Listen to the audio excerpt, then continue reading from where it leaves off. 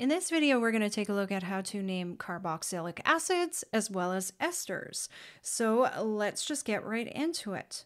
We're going to start with carboxylic acids, and carboxylic acids have the general name of alkan, so that's the alkane name with the E ending dropped, and it ends in oic acid.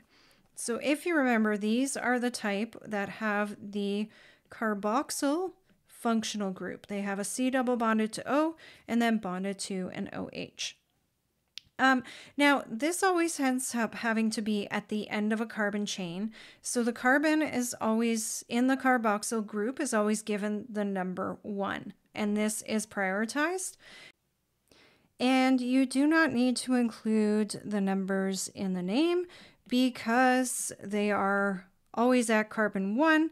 We prioritize this in the naming, and so it becomes redundant if you include the number in the name. Finally, the general formula is CN, H2N, and then O2. This differs just by one oxygen, so if from the aldehydes and the ketones. If you remember, they were CN, H2N, and O. So that's another way for you to come up with general formulas of various different carboxylic acids. So let's take a look at some examples. Now, sort of the first thing we're doing is we're recognizing that we have a carboxyl group here. So this is a carboxylic acid. We need the longest chain that includes this carbon, so 1, 2, 3, and really all we're doing with this one here, since it's nice and easy, is we're going to take the 3-carbon name propane, drop the E, and put on oic acid. So this is propanoic acid.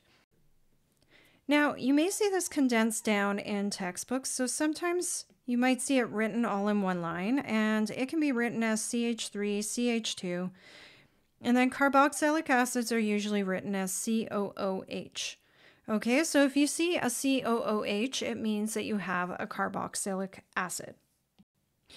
Okay, one more example here is we again have a carboxylic acid because we're recognizing our functional group. We need to include this carbon in the main chain. So we're going to go 1, 2, 3, 4. And it didn't matter if we went up or down there. So we also have a couple of methyl groups attached here. And we are going to need to number and name those. And numbering our main carbon chain, we start with the carboxyl group. So 1, 2, 3, and 4, which means we have 2 and 3 methyl groups. So we're going to go 2, 3, dimethyl. And then we've got butanoic acid. Okay. Last example for carboxylic acids. Sometimes you can have a couple of carboxylic acids. So you can see here we've got 1 here and 1 here. And our main chain, including them, is 4 carbons long. So the name does change slightly here. And this one would become butane. And then dioic acid. So we're indicating that there are 2 carboxylic acids, one at either end of the molecule. Now, naming esters is slightly different than anything else we've seen because they're formed by a reaction between 2 classes of molecules, carboxylic acids and alcohols. So they're going to take the general name of alkyl, and the alkyl will belong to the alcohol side of the group. And then the alkanoate is the second part of the name, and that belongs to more the carboxylic acid side of the molecule. You'll see what I mean when we do a couple of examples here. Now, in terms of numbering, for the acid sort of side of the molecule, it'll start from the carbonyl group, and then from the alcohol derivative, it's going to start from the oxygen, or the oxygen joined to the next carbon. So again, you'll see what I mean as we do a couple of examples here. So let's look at our first example. First, we need to recognize we have an ester. And we know we have an ester because we've got a carbonyl group here And it's not a ketone because it's attached to an oxygen on one side. All right. Now, the oxygen side is our alcohol derivative. So this is the side that's derived from the alcohol. And then the other side that's attached to the carbonyl is derived from our carboxylic acid. So our rules say that we're going to name the alcohol derivative first. So we have a methyl here. So this is going to be methyl. And then we have 2 carbons in the carboxylic acid side. So this is going to become ethane. And then we change the ending to O8.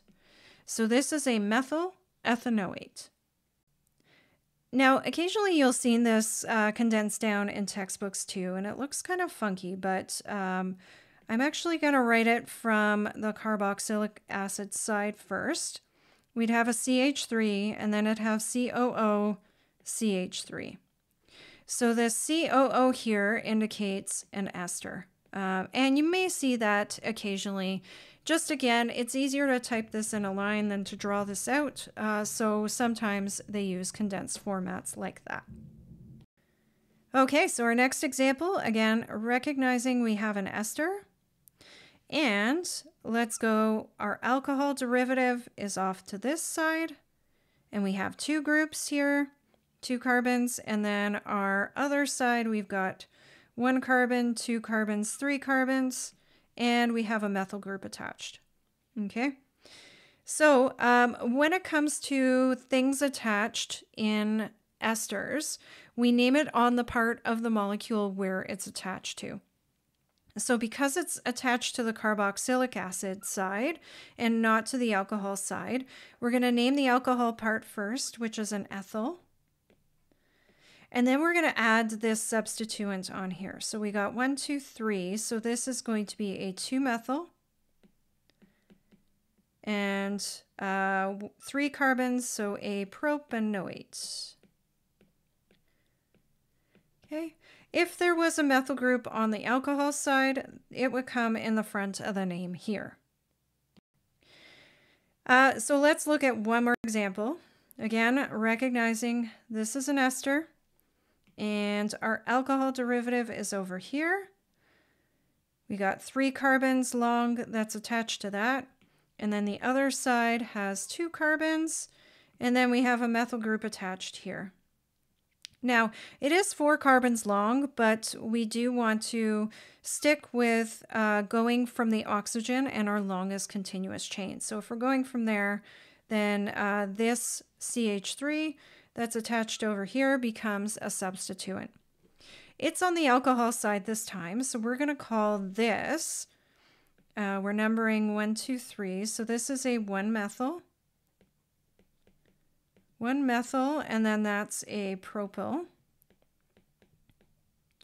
And the other side, 2 carbons, is an ethanoate. Okay, so that's some great examples of how to name carboxylic acids as well as esters. That's it for this video. We'll see you in the next one.